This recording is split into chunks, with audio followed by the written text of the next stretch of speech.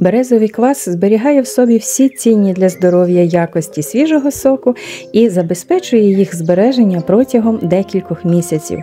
А як правильно приготувати квас із березового соку, я розповім вам в даному відео. З вами Кухня як Релакс.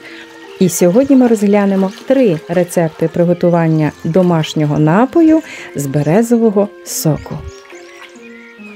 Всі 3 рецепти бездріжджові, а перший з них навіть без використання цукру.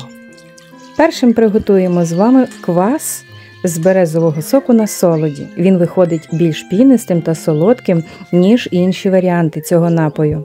Рецепт включає такі компоненти. Березовий сік, мед. Я взяла на 5 літрів березового соку 2 столові ложки меду. Їх можна замінити 3 столовими ложками цукру.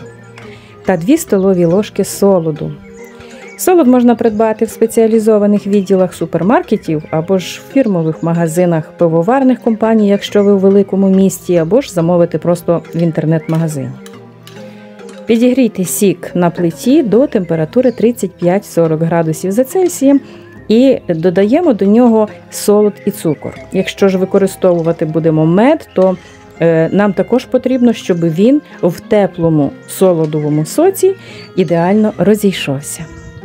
Після чого нам потрібно отриманий сироп змішати із загальним об'ємом березового соку.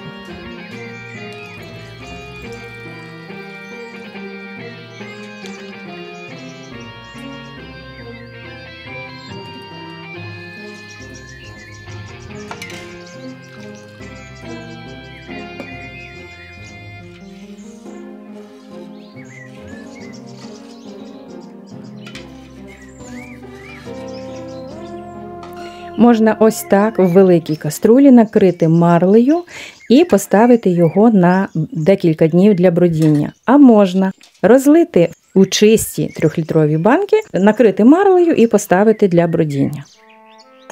Для покращення процесу бродіння я додатково обсмажую житній хліб на сухій пательні до такого прям запалистого кольору. Обсмажую хліб і кілька скоринок кидаю в кожен бутиль та в каструлю окремо і вже тоді відставляю для бродіння. Цей процес може тривати від 12 годин і аж до 4-7 діб. Залежить від температури повітря, в якому ви тримаєте квас. Потім ви вже можете його спустити в підвал чи поставити в більш холодне приміщення і насолоджуватися. Другим рецептом буде класичний рецепт, в якому ми використаємо родзинки, адже після сушіння на них зберігаються дикі дріжджі, тому цей інгредієнт є обов'язковим, але їх ми ще доповнимо сушеною курагою та фініками. Набір інгредієнтів дуже простий: березовий сік, родзинки, курага та фініки. В кінці я додаю ще 1,5 столові ложки на 3-літрову банку цукру, але це вже за вашим бажанням.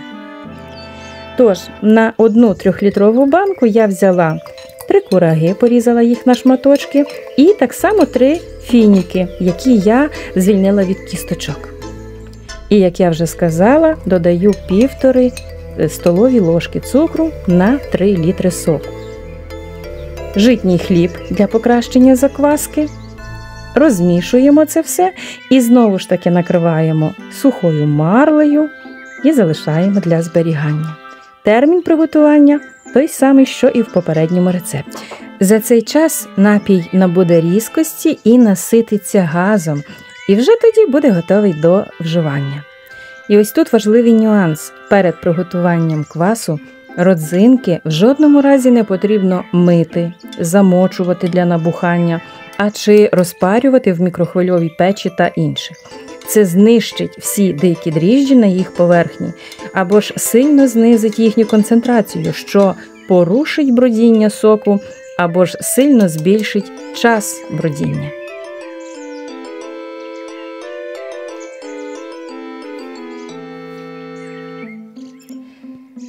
З квасу можна починати знімати пробу вже через 3-4 години.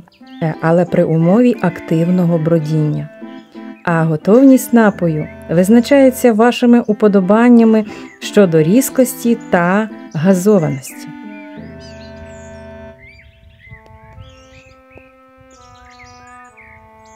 Третій рецепт приготування смачного домашнього березового напою збільшує тривалість його зберігання від 1 тижня до декількох місяців. Адже по завершенні приготування ми його щільно закриємо з допомогою ключа кришками для консервування. Нам потрібно налити необхідну кількість соку.